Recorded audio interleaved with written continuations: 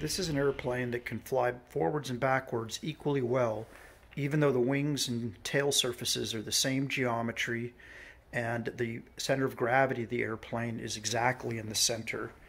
Balance point is right here. If you pick it up, it balances right there. So, how does it work? The normal linearized aerodynamic theory would say that these two lifting surfaces moving one way or the other, at least in the pitch axis, one creates downwash on the other, moves the aerodynamic center of the airplane in a direction that's not favorable for inherent stability if the center of gravity is in the center. So linear theory says this can't work. Similarly, for the fins, you've got equal fins, one in front, one behind the CG. There's no reason that should be inherently stable.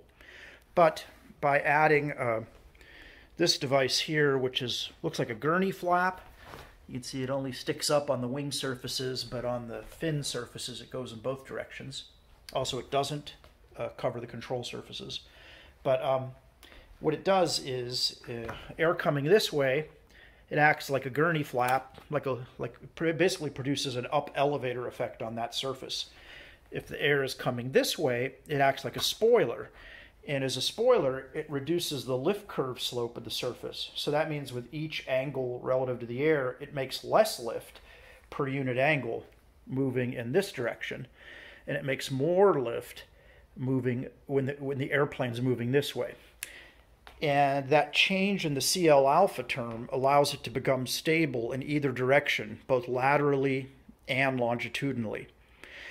Now, I will show you the control surface motion because it's a bit unusual also.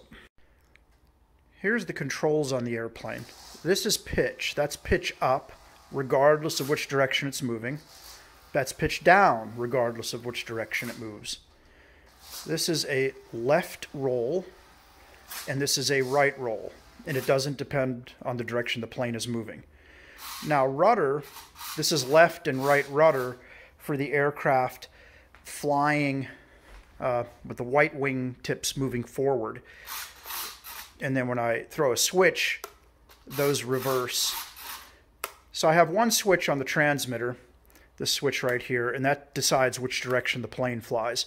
And when I throw that switch, it changes which motor is running. So right now, you can see that motor runs. And when I throw the switch, then this motor runs. The other one shuts off, and vice versa. The switch also reverses the direction of the rudder, but that's it. There's no feedback control. Everything is open loop, and the airplane is inherently stable.